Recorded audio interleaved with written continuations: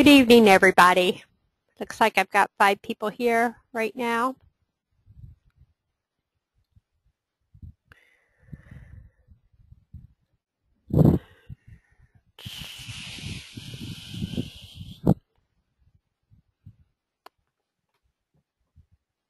How many of you have started the homework? I know, Melinda, you have started. Has anyone else started on the homework?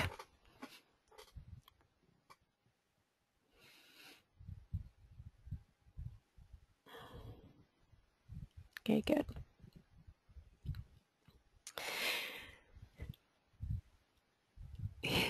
Yeah, it's been a long week for me too. Each week seems to be a long week.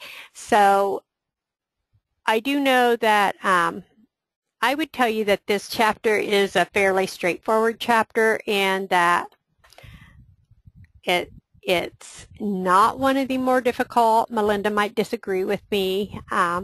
Some of the stock transactions are a little confusing. Somehow I've been sitting here clicking through the slides and wasn't on the first slide. But maybe after we go through these slides and talk a little bit about the definitions and how the stock work, yeah, it's not a really tough week. And then we hit Chapter 12. Chapter 10 is much better than Chapter 9 was, in my opinion. And then we get to Chapter 12, and that can be a rather difficult chapter. And then Chapter 13 is pretty much a breeze chapter again.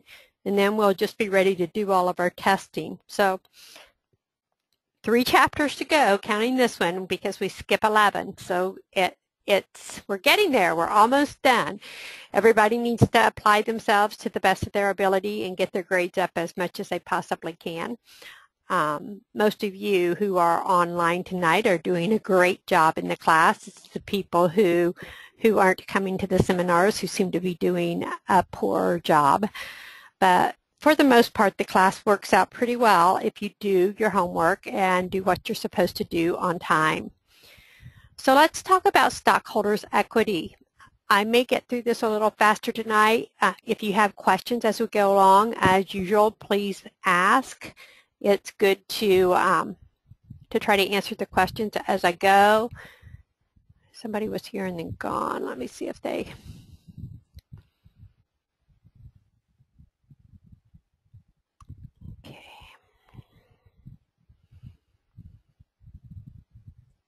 Okay.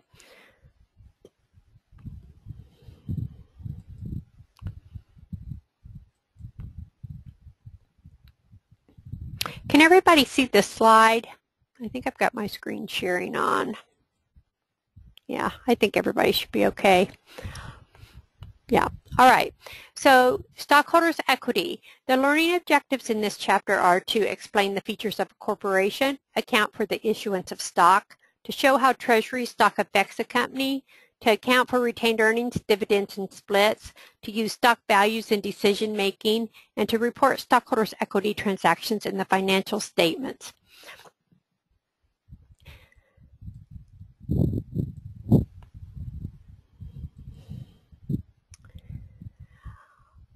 Almost everybody in this class will have had Business 101 or some other type of business or accounting course along the way and understand already some of the advantages of a corporation.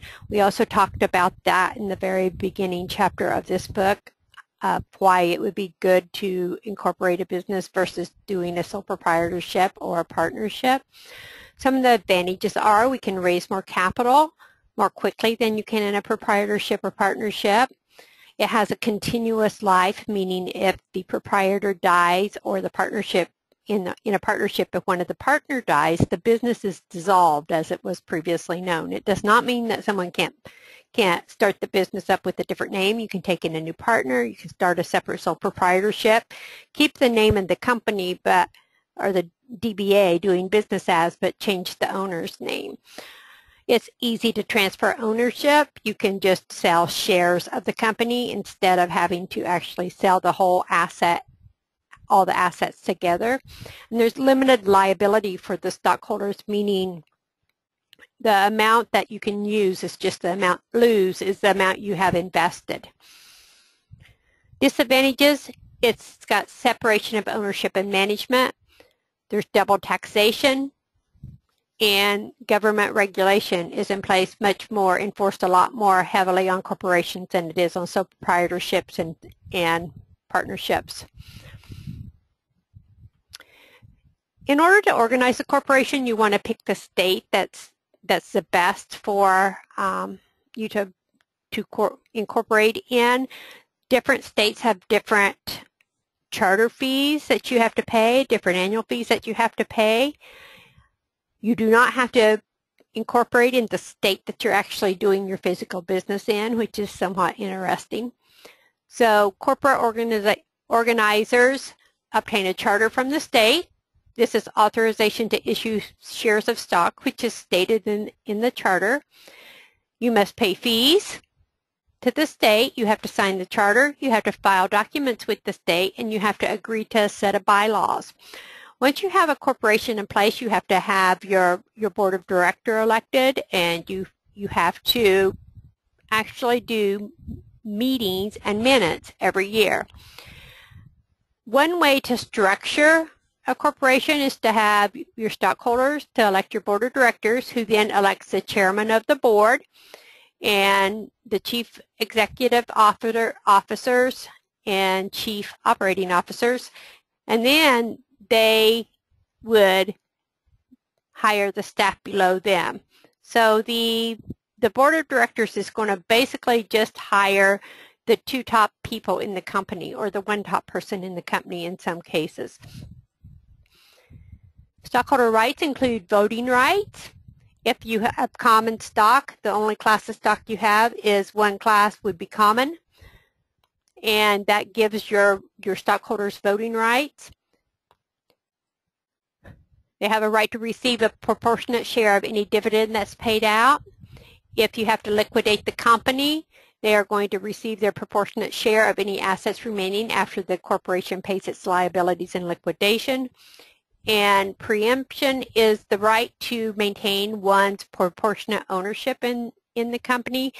Therefore, if a company decided to issue another 100,000 shares of stock and you owned already 10% of the stock that was outstanding, they would have to offer you the chance to buy 10% of that $100,000 shares that they were offering.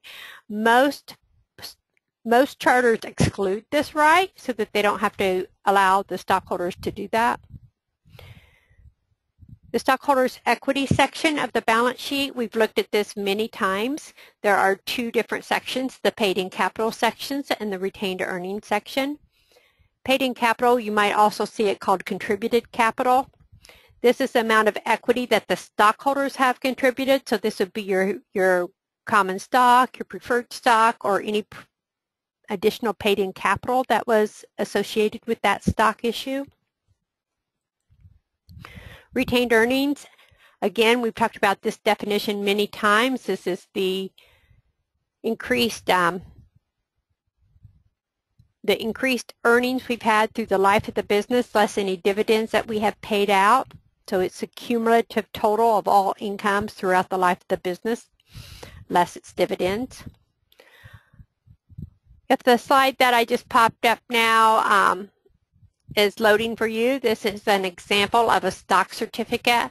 It's kind of funny. One of my face-to-face students said, so if you have stock in a company, do you always have a certificate that looks like this? And, you know, I have to say the answer to that is no, you don't. I do have a few stock certificates, but they are mostly through cooperatives such as Harvest Land, or there used to be a company called Farmers Grain that I have some stock certificates in. My S Corp, I have a book that has stock certificates in it. I've never issued a single one of them. Everybody just knows how many shares they have according to the paperwork.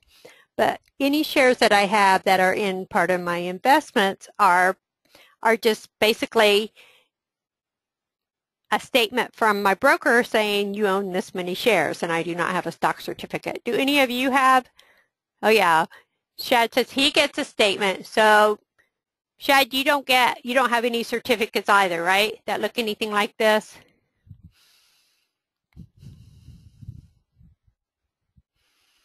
Nope. Yeah. So like I said, the only ones I have are from the little cooperatives that that you get stock in, and it's, they're not really worth anything. It's just, I think, to try to make you feel better for spending all your money there. So there's different classes of stock. You'll hear me talk about which class of stock is it. Is it common stock? And you heard me already say, I'm sure, that if a company only has one class of stock, it's common. Common stock is the basic form of stock. There are 4 basic rights that go along with common stock. Shareholders benefit the most if the corporation succeeds. And common stock usually is taking on more risk. Preferred stock, there are some advantages. You receive your dividends first. You receive assets first in case of a liquidation. The shareholders earn a fixed dividend. However, very few corporations issue preferred stock. In fact, if you look at this little graphic on, it's Exhibit 10.4, if you have access to your book or access to the slides. Exhibit 10.4 shows that only 9% of corporations offer preferred stock at all. If you go out and you are looking to purchase stock on the stock market, it's very difficult to locate preferred stock, and then it's also very pricey. So most people don't invest anyway. Is there an obligation to repay the principal on either class of common or preferred stock? No, but if you have long-term debt, you do have to pay that back. Dividends, interest on the corporation's income statement. Dividends are not tax deductible. It's not a tax expense. Interest expense, however, is tax deductible. So if we had just borrowed money to pay back, then we could deduct the interest expense. And is there an obligation to pay dividends or interest? You do not have to pay dividends. A company does not ever have to pay dividends. If they have declared them, they have to, but as long as they don't declare that they're going to pay dividends, they do not have to pay. And yes, you are obligated to pay interest. You will hear the terminology of par value or no par. Par is just an arbitrary amount that was assigned to the share of stock. It's usually set really low to help avoid legal issues. Most states do not allow companies to issue stock below par. So if you decided to have your stock par value be $1,000 a share, you couldn't sell it for less than that. It would be illegal to sell it for $500 a share. So if they set their stock, you'll see stock set at pennies. You'll see stock set at fractions of a penny. You'll see a lot of dollar common stock. And that's just to avoid the legal issues. And the way we account for that difference is the additional paid-in capital accounts. You may see no par stock.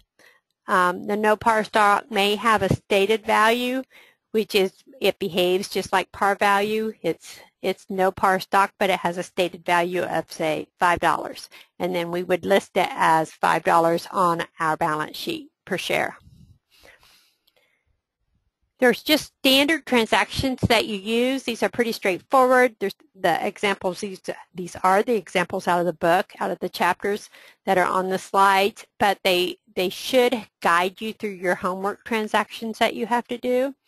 If we were issuing 1,000, no, that's not where we were. If I was going to issue Home Depot's common stock and carried a par value equal to its issuance price of $10 per share, it would just be the 10 million shares at $10 to be $100 million. Cash we would collect for that, and it would be common stock as our credit. Common stock is a stockholder's equity account, increases on the credit side. If we issue our stock above par value, for example, if it had a par value of 5 cents per share, and we issued the 10 million shares at $10 per share, then we would still get the same $100 million cash, but our common stock would only be $500,000 because that's 5 cents times our 10 million shares. And then all the difference would be our paid-in capital, sometimes called additional paid-in capital.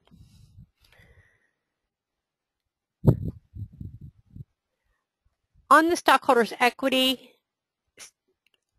section of the balance sheet, it's interesting that this is where you come up with lots of times the information you need to solve your homework problems. In this case, we had common stock 5 cents per par, 10,000 or 10 billion shares authorized, 10 million shares issued and outstanding. That tells us a lot of things. It tells us what our total legal capital is, which would be 10 billion times 5 cents would be the most we could ever have in our common stock account. This tells us that we currently have 10 million shares issued, and those are all outstanding shares of stock. That means if dividends were declared at this point in time, we would be paying dividends on 10 million shares of stock. If we had purchased back any stock, that would reduce this amount if we had any treasury stock in our list. So we have our total paid-in capital amount of our stockholders' equity here, the 100 million. And then our retained earnings to get our total stockholders' equity.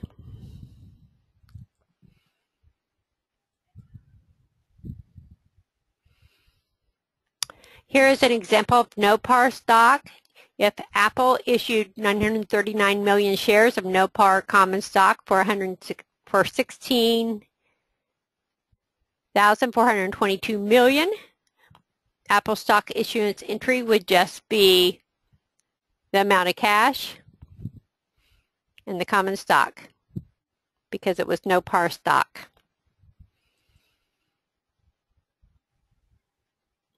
And here's an example of them reporting their stock on the balance sheet.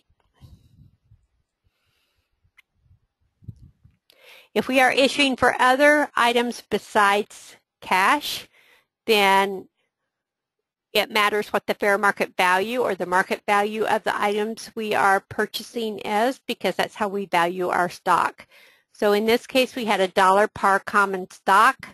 We were issuing it for equipment with a market value of $4,000 and a building with a market value of $120,000. Those are both assets, increase on the debit side. So we now need to come up with $124,000 in credits to keep our debits and credits equal in our transaction. So those are the firm numbers we have, the $4,000 and the $120,000. So then we know that we have $1 par stock, and we issued 15,000 shares. So $15,000 becomes our common stock amount, and any difference has to be our additional paid-in capital or our paid-in capital in excess of par.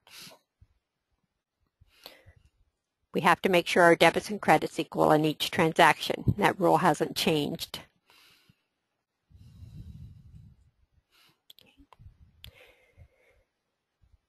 This is just another example. In the last example, we used stock to purchase an asset. In this case, we're using stock to pay a legal expense. Again, our expense increases on the debit side. The bill was $25,000, and they agreed to take 2,500 shares of $1 par stock. So again, 2,500 shares at $1 is $2,500. That's our common stock, and the difference has to be paid in capital. These are pretty repetitive. Why do companies use par if it's not necessary? It's an arbitrary amount that if you state it in your charter, then that lets you know each time you go to do your entry how much your total legal capital can be, if that makes any sense. For instance, if our charter said that we could have 10,000 shares of $1 par stock, the most that we would ever have in our common stock would be $10,000. That's when we had all of our stock outstanding. It's just easier to know what to value your stock at, or not necessarily value, but how to record your stock when you have par value. Does that make any sense at all? I hope so. It doesn't make a lot of sense to me some nights when I'm trying to talk. Preferred stock, it follows the same accounting pattern. We're going to still have a par value or a stated value for that stock, and we will have separate accounts for paid-in capital and excess of par for preferred and common stock. We can issue with this with the conversion. Some preferred stock will allow preferred shareholders to exchange for common stock at some point down the road if that's what they choose to do.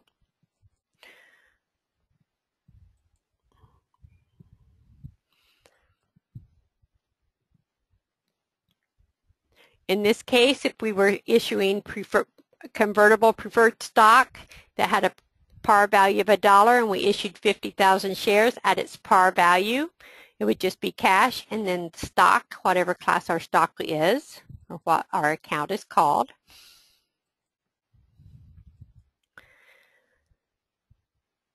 If we issued it at, let's see, we converted, this is a conversion of the preferred stock at a rate of 6.25 to 1. So 8,000 shares of the $ par common stock is issued in exchange for 15,000 shares or 50,000 shares of preferred stock.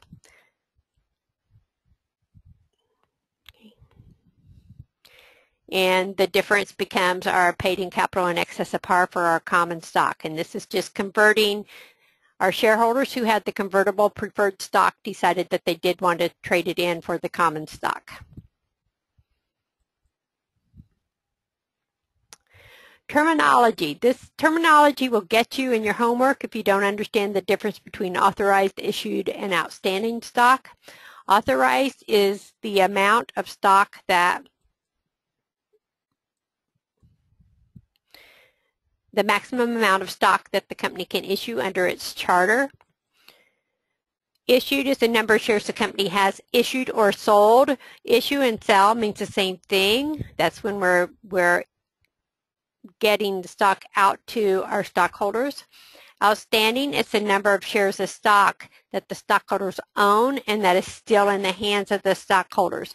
Pay close attention to that the outstanding is still in the hands of the stockholders, because as we move to the second part of the chapter, we start talking about treasury stock, which is actually the next slide, but we're going to start talking about how treasury stock affects our outstanding shares of stock. It affects what dividends get paid and shows up separately on the statement of stockholders' equity.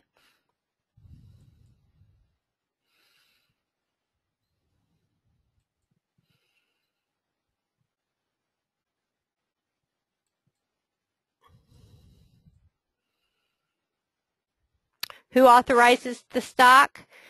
The stock is authorized by the charter. So in the state where you charter your stock or set up your corporation, the state authorizes it. Yes. The state with whom you register, that is correct. So if I have an S Corp, my S Corp is authorized by the state of Indiana. How do you get more stock than what they authorize?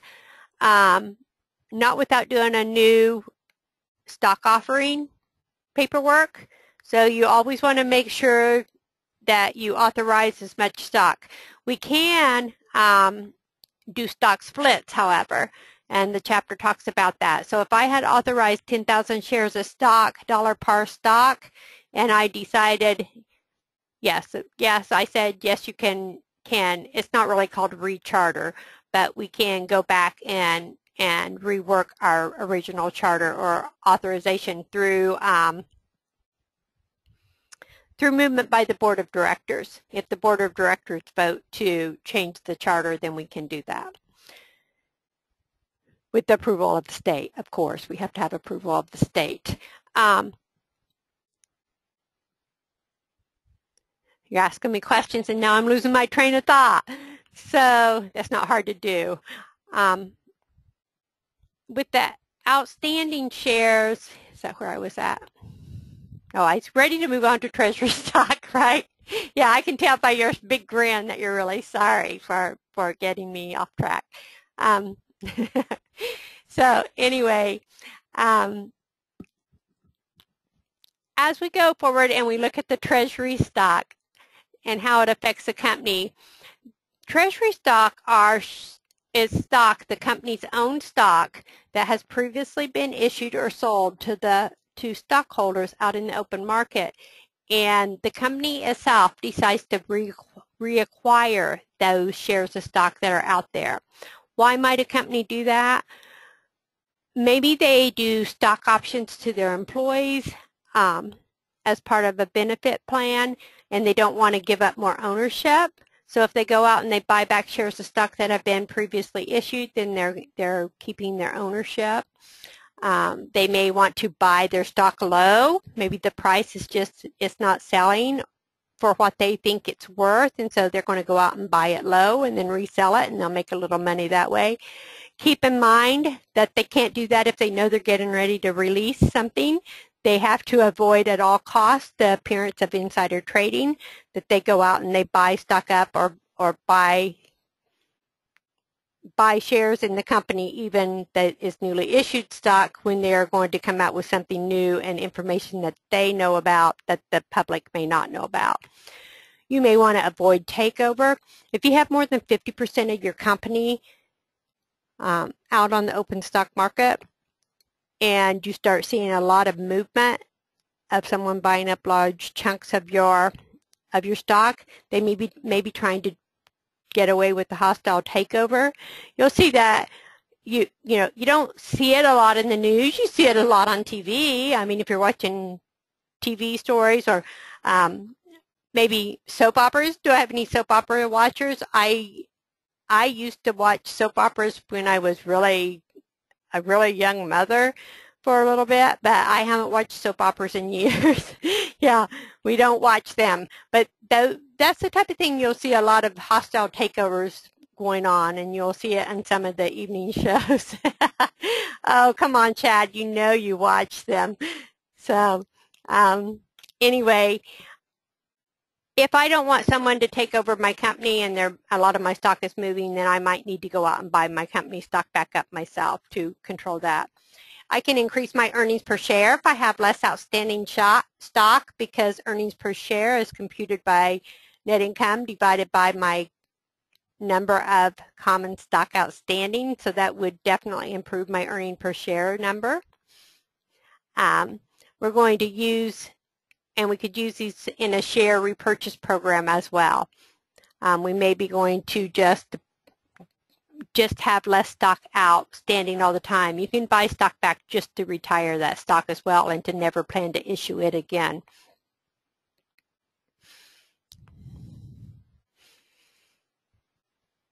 So how do we record treasury stock? We record it at cost. We record it at whatever we paid for it when we went out and bought it back. And it has a debit normal balance because it is a contra retained earnings account, so it reduces our retained earnings. If we had repurchased 74 million shares of stock for $4 billion, we would just record it for the $4 billion. When we get ready to resell some of that, if that's our plan, and we get to resell it for $55 per share, we had paid $54.05 per share. Then we have paid in capital from the resale of that or from treasury stock transactions.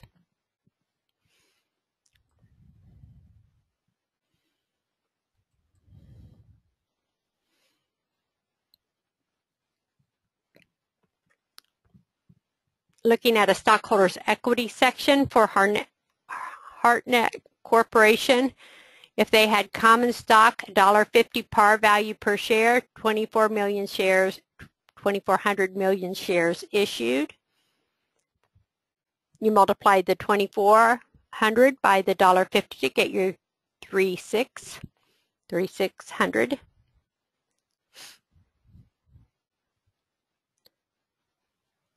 We had paid in capital. We went out and purchased back some treasury stock. We have at 85,000. It shows as a negative.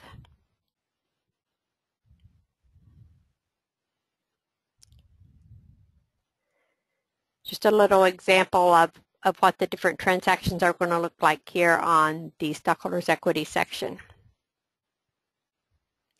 So if we were going to record the issuance of 16 million shares of the common stock for $10 per share, the common stock, if you recall, had a $1.50 par value. So 16 million times $1.50. We got cash at the actual $10 for the 16 million. And the difference is the paid-in capital in excess of par.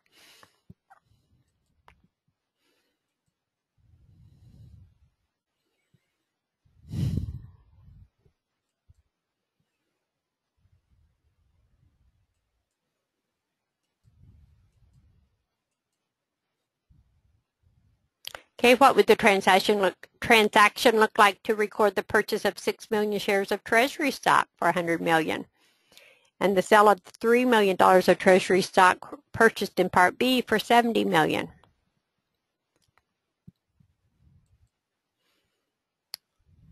So we just record the Treasury stock at what we paid for it, split the money.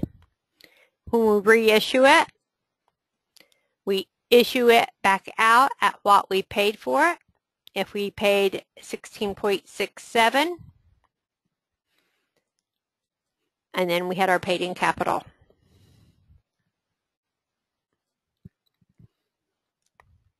If we were going to issue stock for an employee compensation, it becomes compensation expense.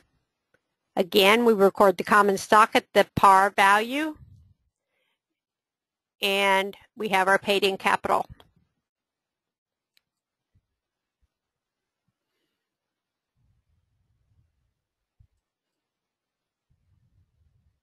How do we record dividends and splits? Well, if you recall from doing our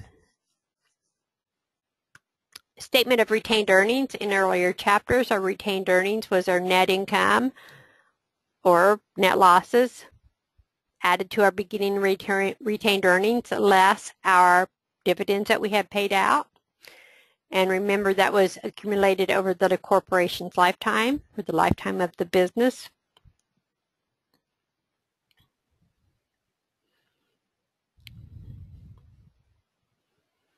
We have a credit balance in our retained earnings if our lifetime earnings is greater than our lifetime losses and dividends that have been paid out.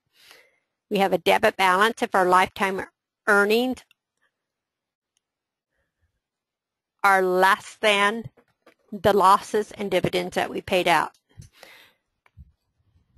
You cannot pay out dividends if you don't have the retained earnings to support it, however, so keep that in mind.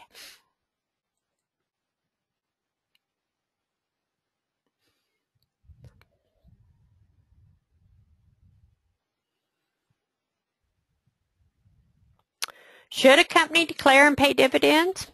What do you think? Should every company declare and pay dividends?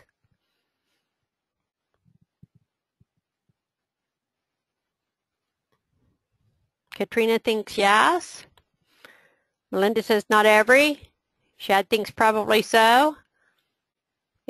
Katrina thinks it's fair, right? If you want happy stockholders, those are all good. Not every. If you need to reinvest, okay, that's right. Blue, if you need to reinvest your money, then if the company needs to reinvest the money, then they should reinvest the money to build the company for more future earnings. I would tell you there are some companies that absolutely never pay out dividends. They don't declare them. They don't pay them. They reinvest their money, and the growth that you get on your price of stock is your earnings. Realistically, most of us would rather our stock gain value than to get the 50-cent dividend that they pay out per share every quarter or whatever that is. It's usually a pretty small dividend by the time it goes to all the owners. But the value of owning stock is in the increased value that you get over what you pay for it. So dividends are distribution by the corporation to its stockholders. They're usually based on earnings, and they can be cash, stock, or non-cash assets that they distribute out.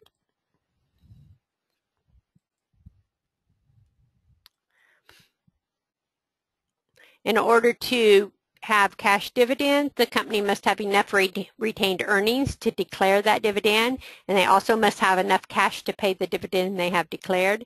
The board of directors has an authority to declare that dividend. The company is not obligated to pay a dividend until the board of directors declares that they are going to or mandates that they're going to. There are 3 relevant dates that are important. These are good multiple choice questions. The declaration date, the date of record, and the payment date. The declaration date is the date that the board of directors does declare those dividends. That requires a journal entry to put the dividend payables on the book. The date of record, which states there is no entry, is it would be stated in that declaration something along the lines of they declared $100,000 dividends be paid to the stockholders of record on December 31st, 2014, right? So if you sold your stock on December 30th, 2014, you would not get that dividend because you would not be a stockholder of record on the 31st. And then your payment date, the date that you pay it, then you take it back out of your dividends payable and pay cash.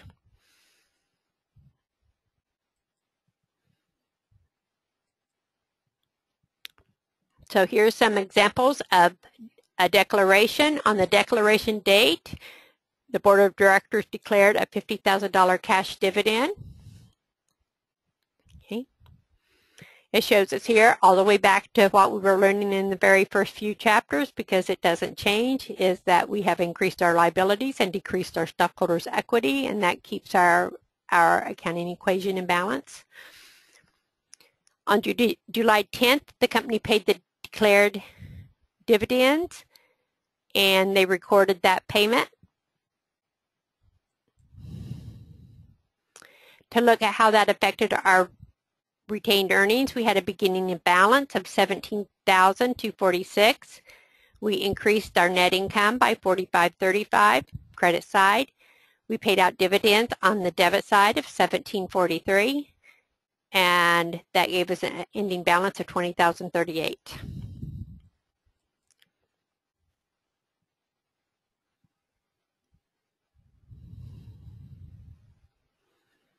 So here is another little example.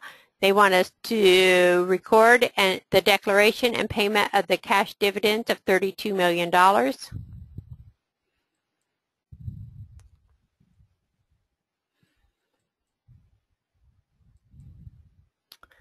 So just the standard dividends payable. To pay it, we just take it right back out with cash. If we have dividends on preferred stock, this is done just a little differently. First of all, if you have preferred stock, you get your dividends paid before any common stockholders would get theirs. If there's not enough money declared, then the common stockholders would get nothing, and the preferred stockholders would get it all. It is stated as a percent of the par value or a dollar amount per share. I do know that in your homework it shows it both ways. It's given as a percent of par, and it's also given as a dollar amount that would be given per share. So you need to pay close attention to that when you're doing some of your calculations in your homework. This stock may be cumulative. If preferred stock is cumulative, that means you have to go back and pay any stock that is in arrears. So if a company has not declared dividends for 5 years, and then they declare $100,000 cash dividends, the cumulative preferred stockholders get their dividends for the past 5 years before anybody else gets any dividends. It's just almost the same as debt if you think about it, because you always have to pay it, go back and pay it if you ever declare dividends. If you never declare a dividend, you never have to pay it. So if you're paying dividends, though, it's about the same as debt. Behaves much in the same manner. So here's an example. They passed a preferred dividend of $150,000 in 2013. Before paying the dividends to common in 2014, they must first pay preferred dividends of $150,000 for both 2013 and 14, or a total of $300,000 to their preferred stockholders. Yeah, because they did not pay for 13. So once it's declared in 14, they have 2 years to pay.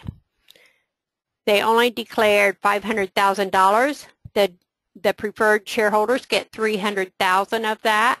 That leaves dividends payable allowable to $200,000 to your common stockholders.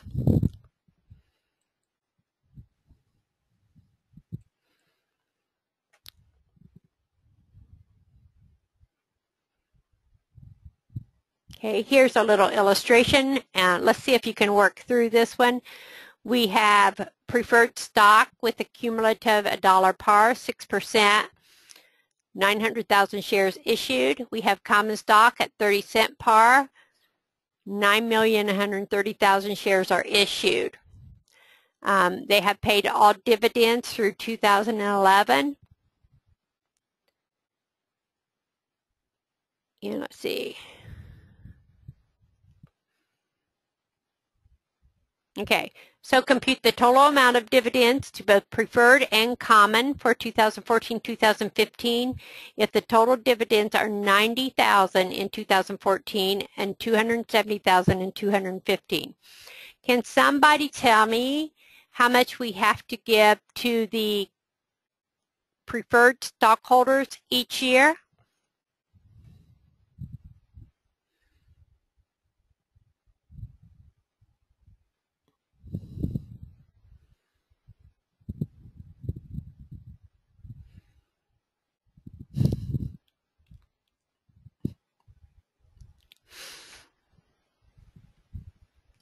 Okay, it's 6% dollar par stock. So how much is it per share?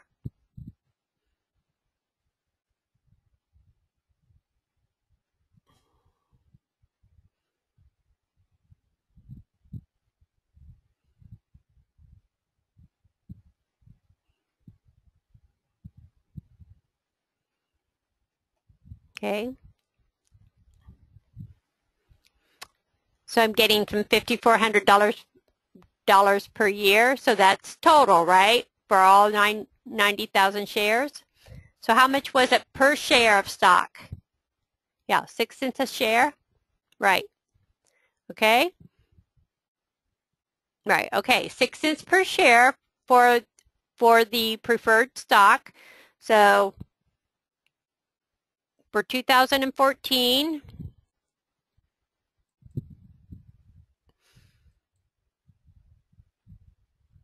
it's 54 a year, as you said, times 2 is 10,008.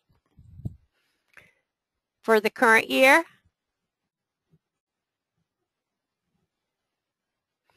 5,400, 16,2.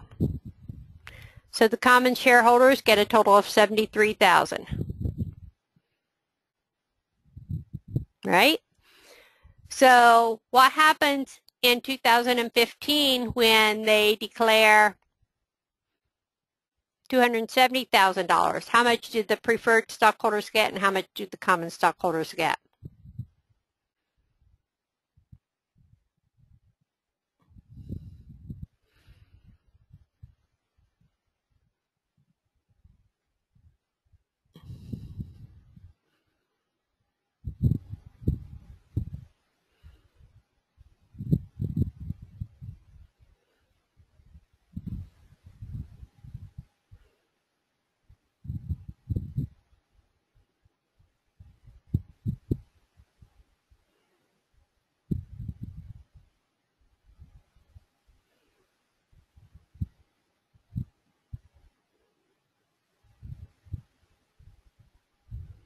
You think this is the one that only uses last year?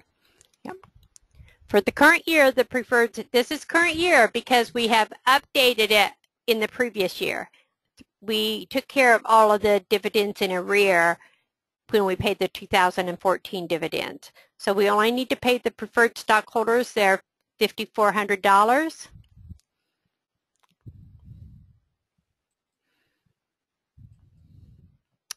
The rest goes to the common stockholders. Okay, and that's just because we already had caught them up from the previous years. It wasn't what if we paid them in the 2014 this, or what if we didn't pay in 2014 and then it was the 2015. It's the two separate items. So the things to remember are that you have to be able to calculate your how much per share to get your amount that you owe the preferred first, and then when we're going in arrears, how many years in arrears are we to total those up?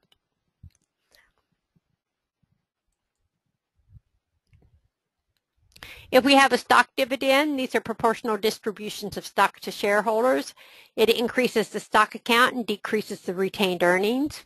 The total equity is unchanged. Total stockholders' equity would remain the same. It changes the paid in section versus the retained earnings section. Why would we do stock dividends? We want to continue dividends but not spend any cash, and it will also help to reduce the market price of our shares. Depending on the size of the stock dividend, we need to record it differently. If it's 25% or less than our total stock, we would record it at market value. If it's greater than 25%, we have to record it at par value.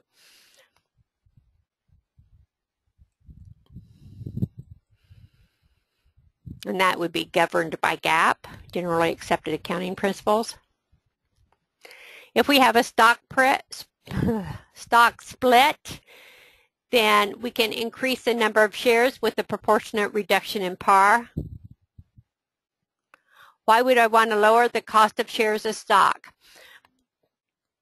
The good thing about lowering the cost of shares of stock on the market is that more buyers can afford to buy or might be interested in buying. I mean, if you think about just if we were all going to go out and invest. I mean, I'm not going to spend thousands of dollars for a share of stock, and I doubt if many of you would either. But let's say it's a really good stock, a really good company that we would love to invest in, but the stock is selling for $100 a share.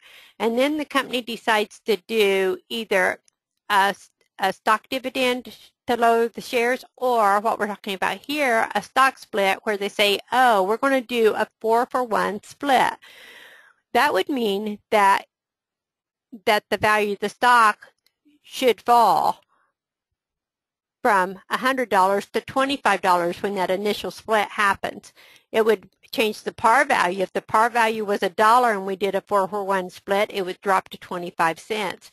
But we could then issue 4 times as many shares. So the total capital in common stock or in our preferred stock would remain the same, the total capital per the charter, but we could have more shares of stock at a lesser par value. Yeah, lots of companies do stock splits. P&G did stock splits several years ago. You're right. The stockholders do get an increase from it. If you are a stockholder you were holding 100 shares of stock in a company and they did a 4-for-1 split, you would then own 400 shares of stock, but your par value would be the same. But it gives you a chance to grow more. Who decides this? This is going to be a board of director decision again on whether they decide to do a stock split or not. They're going to vote that in their annual meetings. You as stockholders then would, like I say, you get to vote on the board of directors. So if that's something you don't like, then you vote to change your board of directors. But it lowers the price of stock. It makes it more affordable. If your stock has become stagnant because it's gotten too pricey to be moving on the stock market, this is an option for a company to revalue. It doesn't really revalue the company. The company value stays the same, but it revalues the stock so you can have more investors. Yep, they can. They do. They quadruple. If it's a 4-for-1 split, they multiply the number of shares by 4 and divide the par by 4. If it's a 2-for-1 split, then you would double the number of shares of stock. You thought they were losing money when they did a stock split, Blue? You thought that's why they did it?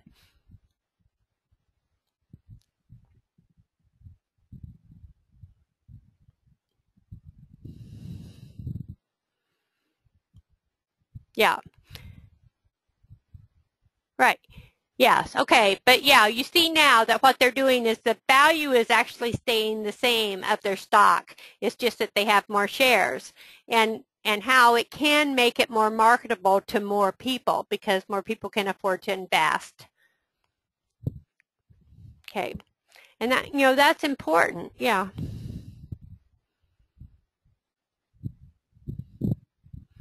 I don't know. I don't know why people get upset when people do stock splits. Maybe some of the longtime stockholders didn't want the value of the stock to drop. Maybe they felt more secure with less investors. Yeah. Yeah, I like stock splits too. Because I mean, I don't have much, as I say all the time. I don't have very much stock, but I really like for a company to do a split because I feel like it increases the growth opportunity of the stock I have.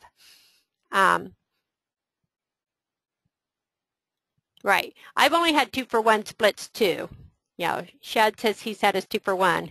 So it does provide growth opportunity, and it provides more funding for a company because more people are willing to invest.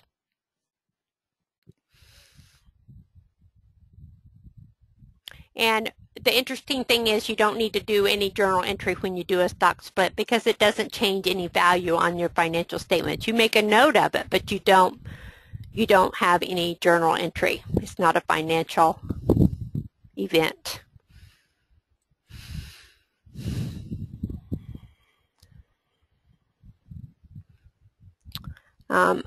This slide that I have up now just is showing the summary of the effects of stock transactions on assets, liabilities, and stockholders' equity. So it shows how issuing common stock increases your assets because you get cash, right? And your stockholders' equity increases because your common stock goes up. If we buy treasury stock, we have less cash and less stockholders' equity. When we sell our treasury stock, we get more cash again and more stockholders' equity. When we declare a cash dividend, it increases our liabilities, but it does not have any effect on assets or, well, on assets. It does decrease our retained earnings, which is stockholders' equity. Once we pay a cash dividend, we are reducing our cash, which is an asset, and reducing our liabilities. When we do a stock dividend, it doesn't have any effect on anything, and a stock split doesn't have any effect on anything.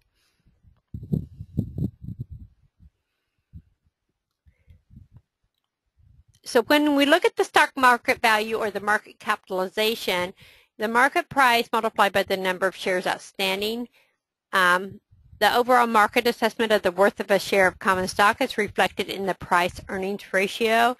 The PE ratio is one of the top ratios to look at if you're thinking about investing in stock. People used to look at earnings per share, but that's kind of out of popularity right now, and people look at the price-earnings ratio. This is the market price of one share of common stock divided by the earnings per share of the common stock. It's just a measure on if you want to invest in the stock or not.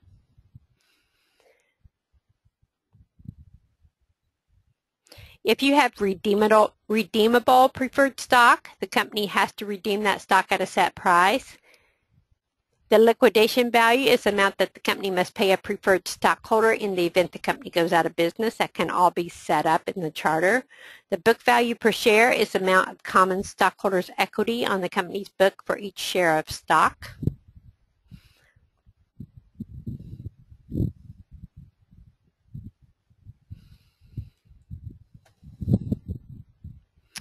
And here's a couple of things to look at. Our return on that, our ROA, return on assets, times our leverage ratio for our return on equity.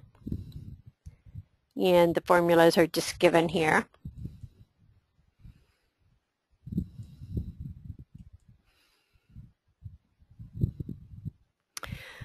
The last section that we would want to talk about, and it's really good that we mentioned this again, and because when we move on to Chapter 12, we'll be doing the cash flows chapter, the fund cash flows chapter.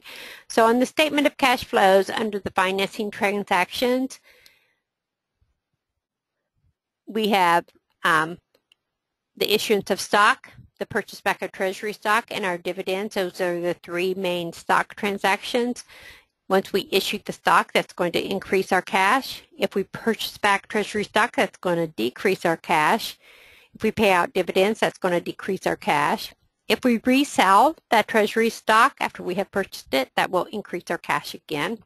So that's what we're looking at. How do these transactions affect our cash?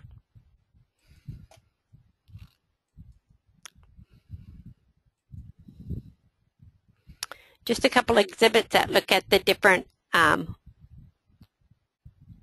ways that stock can be stated out on our financial statements.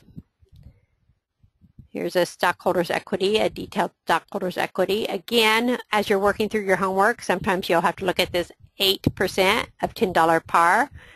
8% of $10 is how much?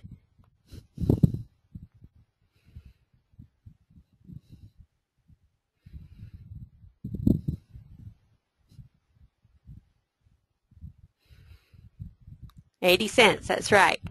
So it'd be 80 cents per share if it were paying out stocks. And that's all the slides.